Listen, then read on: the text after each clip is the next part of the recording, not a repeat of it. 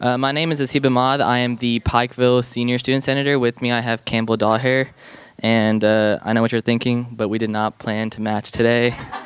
That we both showed up school, and it's pretty funny. Before we get started with the wonderful presentations here, all the presentations need to be at least 10 minutes, and we don't really like telling you guys to stop talking because it's hard for us to tell you that. Like, it's very intimidating. And and also the mic. Even if you have a loud voice, I know some of you guys do, but the mic is unnecessary for the recording, so please use that. And with that, we'll do our first presentation from Allen Elementary ACT team. Title of their project is Activating Catalytic Transformation, Engaging to Higher Performance. Is there a clicker? Yeah, thank you. Click. Who's going to click? I will click us to infinity now.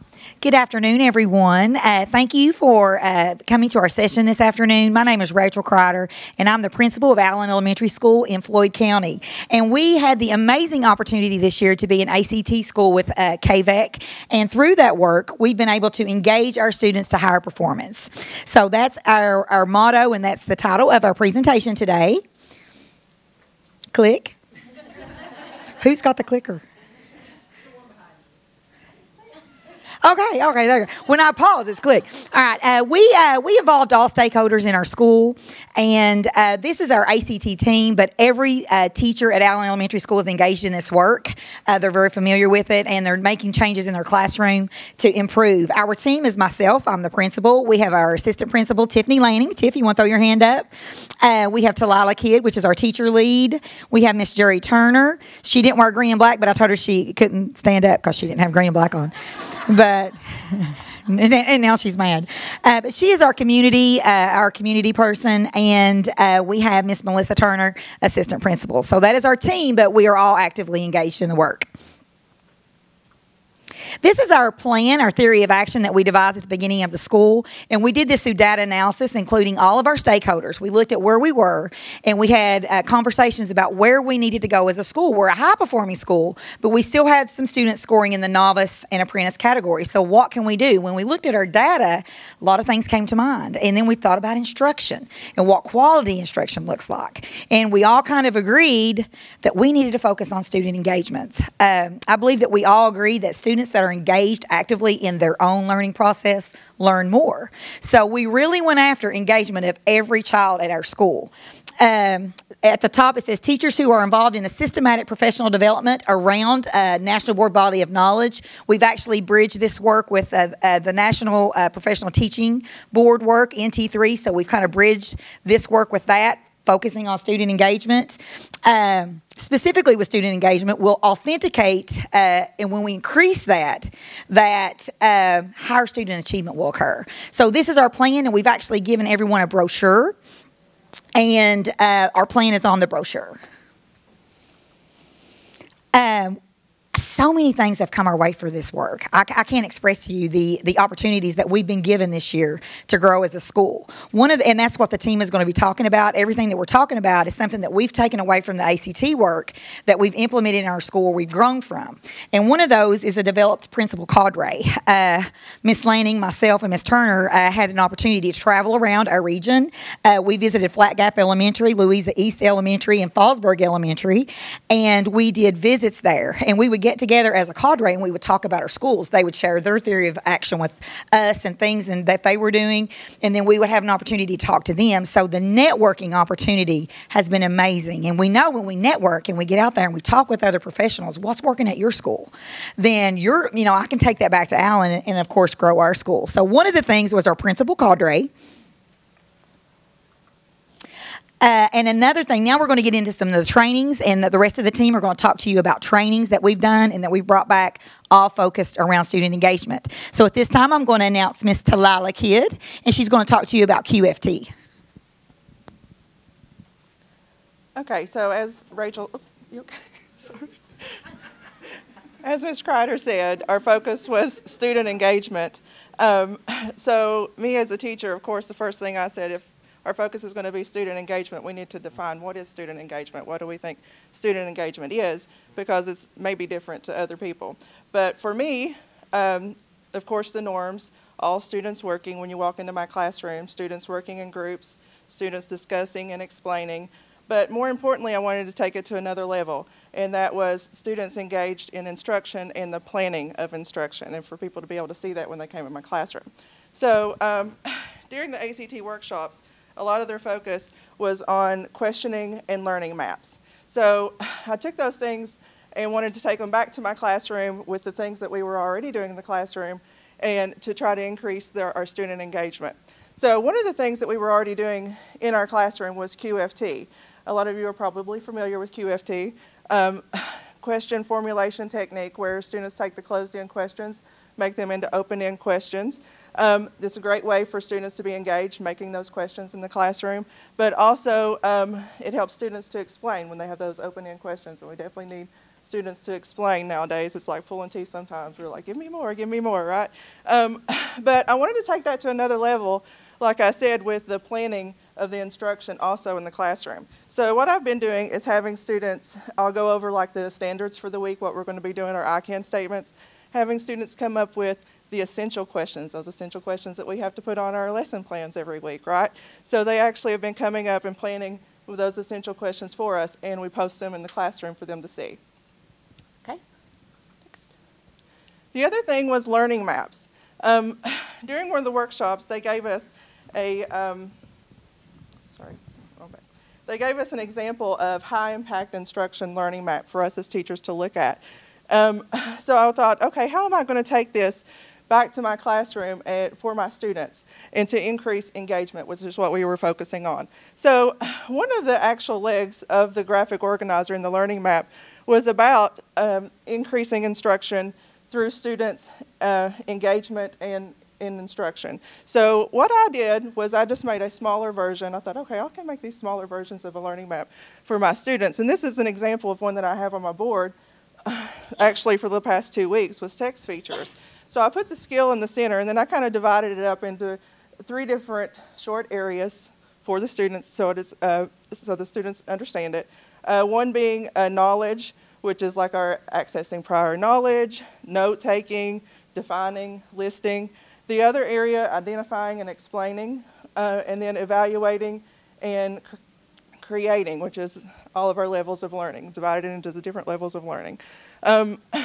This is a good graphic organizer to put on the wall for students to see, for us to see, and make sure we're on track, and for students. And also, as well as when your observers come in the room, they know exactly what level of learning that you are on during that time.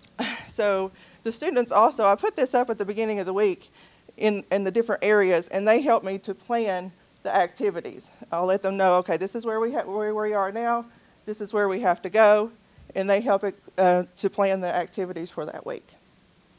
But that's all. All right, so back to what she was saying about the learning maps. The training that we went to get the learning maps was high impact instruction. And it basically excellent instruction every day in every classroom for every student. And what this does is builds community building, instruction, looking at learning maps, looking at formative assessment, and combining all these strategies so that kids can get the best. They can get the best instruction, and they can bring everything to the table that they have, and you provide them every opportunity to have that engaging instruction.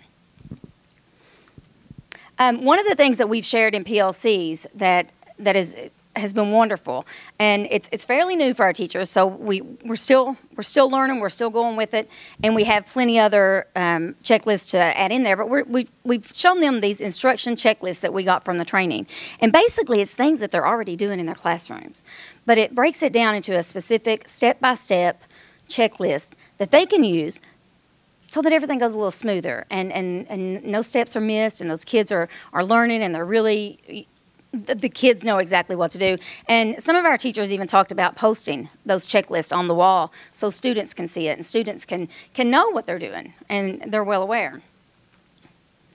And that's all I've got. So here's Tiffany. A minute 32. I could do this in 30 seconds.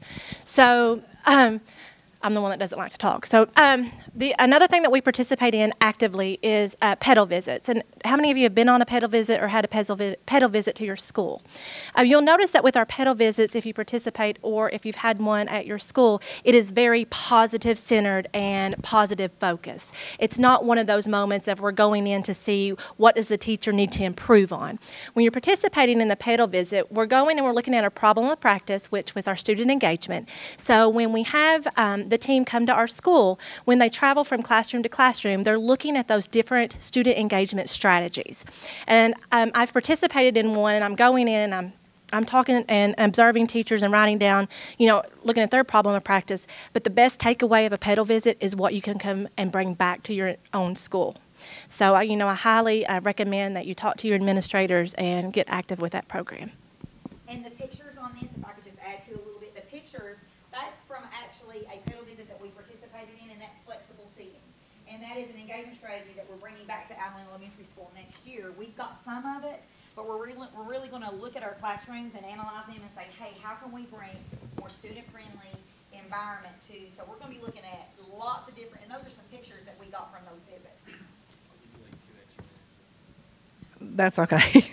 I can talk really fast. I just have a couple of slides. I'm Jerry Turner, the Family Resource Coordinator at the school.